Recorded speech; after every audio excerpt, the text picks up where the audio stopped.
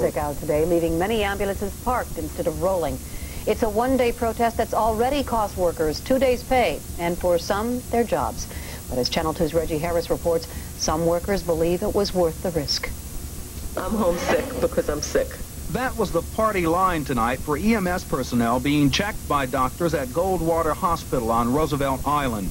The checkups were part of the city's response to a sick out by EMS workers who want to be paid the same as firefighters and police officers. Half of the EMS day shift and 40% of the night shift called in sick today. Before getting to the hospital, this man got the call saying he had already been fired by the mayor. They told me to report to duty or I would be terminated. And then when I spoke to my lieutenant, he says it was too late and that as for Mayor Cox, we've already been terminated. All provisional employees. The decision to fire at least 45 provisional EMS workers, people who have been hired but are not yet certified civil servants, was made tonight at a City Hall meeting. The mayor made the decision. His deputy announced it. Those who engaged in the job action who are provisionals, they will be terminated with the right to reapply in 60 days.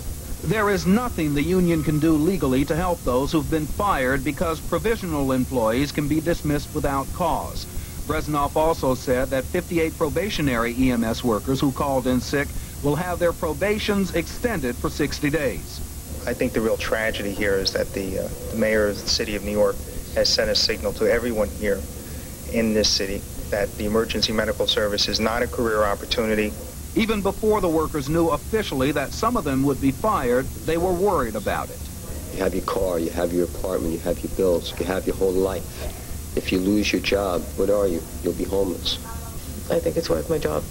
Getting paid $20,000 a year to risk my life and my health at times, I think it's worth staying out to prove the point. Union leaders say their only option now is to rally political support against the mayor.